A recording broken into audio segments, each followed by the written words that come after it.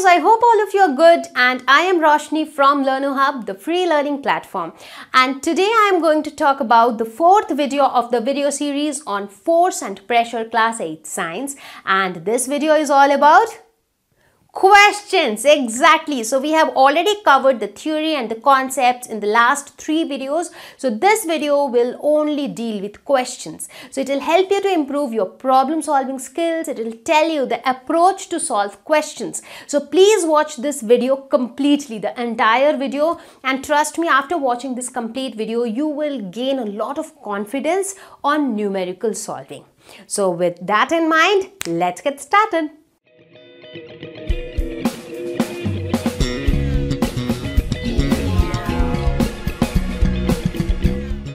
Question number 1. Give 2 examples each of situations in which you push or pull to change the state of motion of objects. So let us first talk about push. So if you push a ball, what happens? When you push the ball which was earlier at rest now starts to move. So basically the ball changes its state of motion from rest to motion. So pushing the ball helped to change its state of motion. Next scenario could be pushing the door. So the door was in a different position. The door was closed. Now when you push the door is opened. So from closed to open. So you could change the state of motion. So if you talk about pulling, let us suppose you pull a trolley. So when you pull a trolley, again the trolley was earlier at rest, and now because you started pulling it, now it is in motion. So its state of motion changed. Or when you pull a door, again the same thing. When you pull a door, again the door was at rest, now the door started moving. It got opened or it got closed, whatever.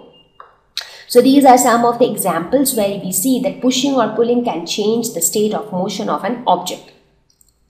Now when I say change the state of motion, it could mean that making a body move from being at rest. So initially a body is at rest and you make it move. Or to stop a moving body, a body was already moving and you make it stop. Or to increase the speed of a moving body. A body was moving very slowly, but now it suddenly increased its speed. Decrease the speed of a moving body. A body was moving very fast, but now its speed got slowed down.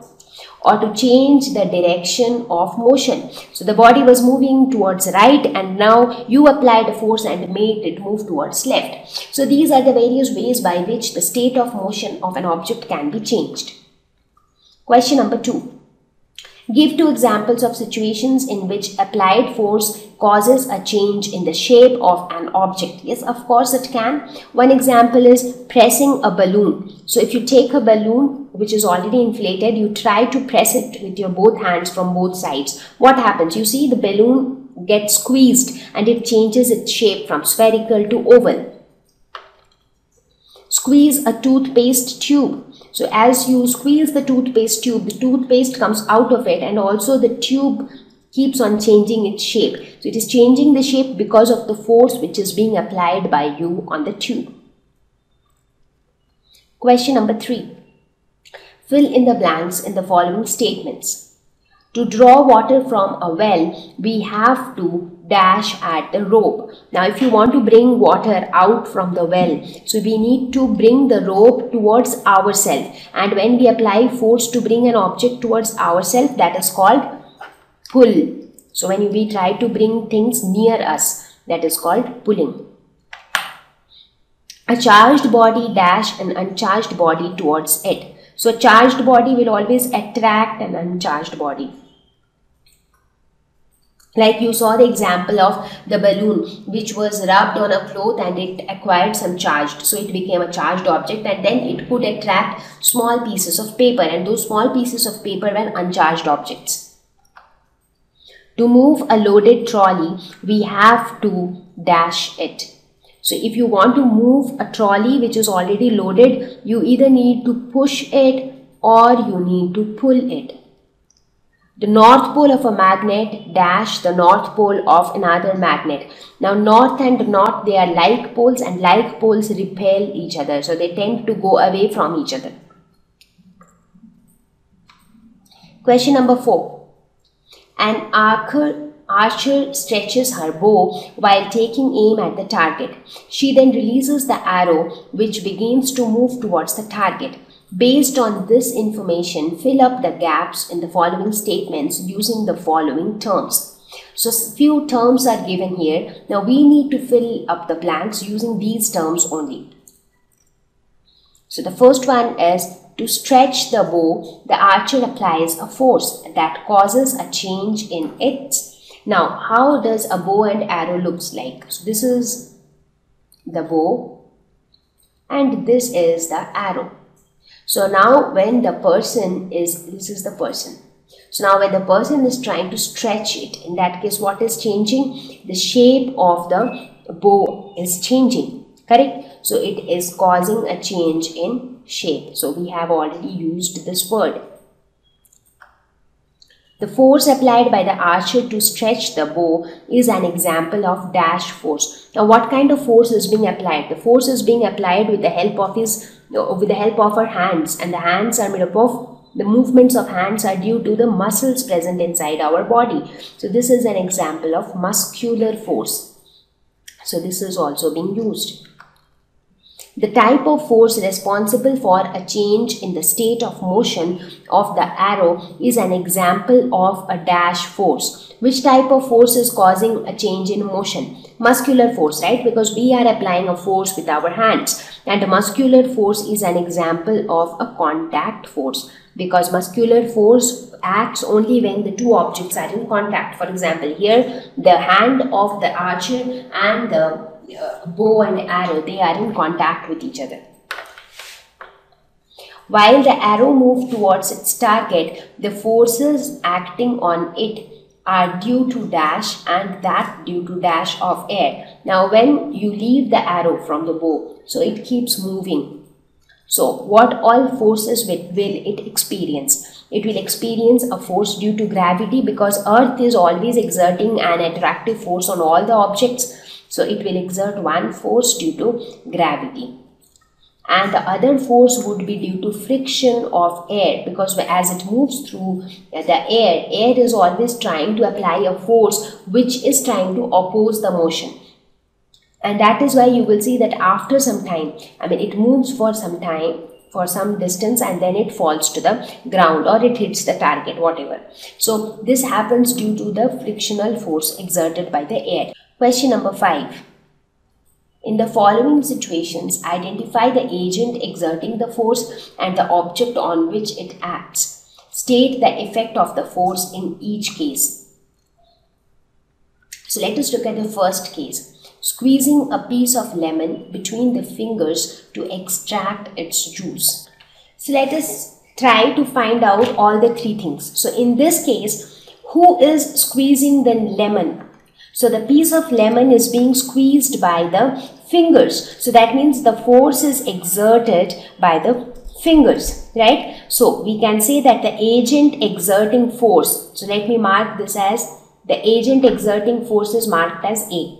Object will be marked as O and effect will be marked as E. So we will find out A, O and E. So here, who is the agent who is exerting force? Agent is finger, because fingers are exerting force on the lemon. Which is the object? Object is of course the lemon, because the force is being exerted on the lemon. And what is the effect of it? The effect is that there is a change in shape, because the lemon gets squeezed. So there is a change in shape, because the effect of applying force will either be a change in state of motion or a change in shape. But in this case, there is no motion, but there is change in shape. Next one, taking out paste from a toothpaste tube. So in this case, again, we have to find out these three. So which is the agent which is exerting force? Again, in this case also it is fingers, because how do you take out paste from a toothpaste tube? By pressing it with your fingers. So fingers are exerting force. What is the object here? Object is the toothpaste tube, because the force is being exerted on this tube. And what is the effect? Again, change in shape, because the shape of the toothpaste tube changes. Next one. In the following situations, the same thing, the question remains the same. We have to find out A, O and E. A load suspended from a spring while its other end is on a hook fixed to the wall. So here this is the load and this is the hook on the wall and it is attached from a spring. This is the load, this is the spring. So in this case, which is the agent exerting force, which is the object, and what is the effect of force? So here the agent is going to be the load, because the load is actually exerting a force on this hook. Correct? So the load is going to be because due to the presence of this load, it is exerting a force on the spring. And what is the object? The object here is the spring. And what is the effect? Effect is change in shape, because as the load gets, as soon as you attach this load to the spring will change its shape. Maybe initially it was like this. As soon as the load is fixed, it will become like this. So there is a change in shape of the spring. Next one, an athlete making a high jump to clear the bar at a certain height. So in this case, who is exerting force? Obviously, the force is being exerted by the athlete, but which part of his body is exerting force? Obviously, the muscles of the athlete is exerting the force. And what is the object on which the force is being exerted? The object is the athlete, because the muscles are exerting force on the athlete, and that is why the athlete is moving. Correct? And here what is changing? The shape of the athlete is not changing, but there is a change in state of motion, because now the athlete is jumping. So the way he was moving, that is changing due to the application of this extra force. Question number 6. A blacksmith hammers a hot piece of iron while making a tool. How does the force due to hammering affect the piece of iron? Now, in this case, what happens is hammering applies a force on the hot iron, which changes it to a desired shape. Now, hot piece of iron, when the iron is very hot, that time it is flexible enough to take any shape which you want. But once it becomes cold, it becomes extremely hard and you cannot change its shape. Now, as long as the iron is hot, when you hammer it, you are actually applying a force. So when you apply force on an object which is flexible enough, then this will result in a change of shape. So you can change the shape to a desired shape so that you can make the tool you want. Question number 7. An inflated balloon was pressed against a wall after it has been rubbed with a piece of synthetic cloth. It was found that the balloon sticks to the wall. What force might be responsible for the attraction between the balloon and the wall? Now, before that, let me first ask you, what do you think will happen once the balloon is rubbed with a piece of synthetic cloth? The balloon gets charged.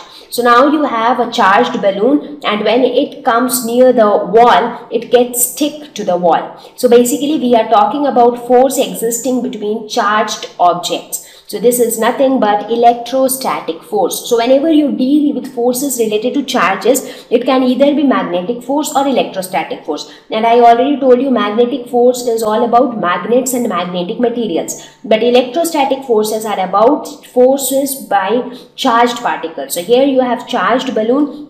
So this is an example of electrostatic force. Question number 8. Name the forces acting on a plastic bucket containing water held above ground level in your hand. So just look at this lady who is carrying this bucket of water.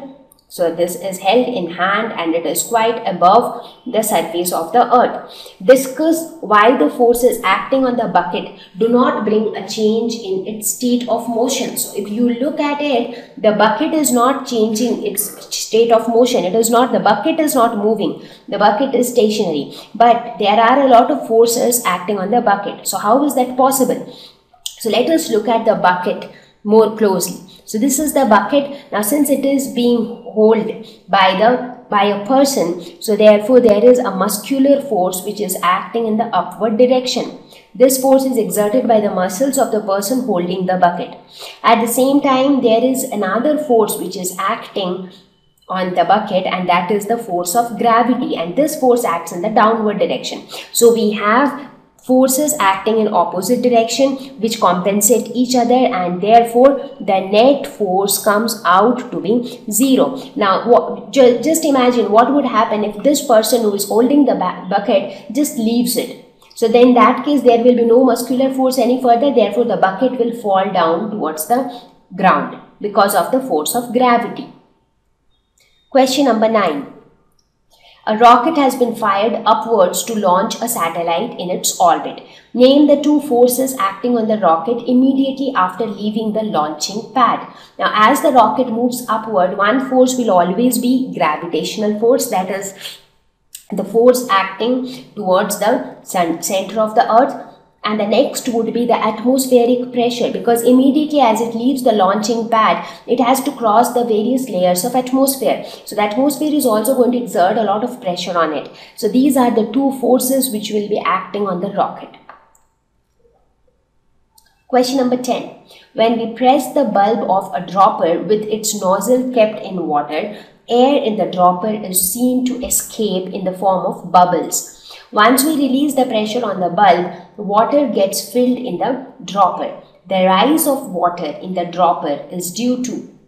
So what is causing the water to rise in the dropper? The concept here is similar to what we saw in case of drinking straw. So when we try to drink through a straw, we suck in, so the pressure inside the straw decreases, pressure outside is more. So pressure outside forces the water in the glass to rise up through the straw. So the same thing happens in case of this dropper also. So this happens due to pressure of water, gravity of the earth, shape of rubber bulb, or atmospheric pressure. Yes, exactly, it happens due to atmospheric pressure, because since atmospheric pressure is quite high as compared to the pressure inside the dropper, therefore the atmospheric pressure will force the liquid to rise through the dropper.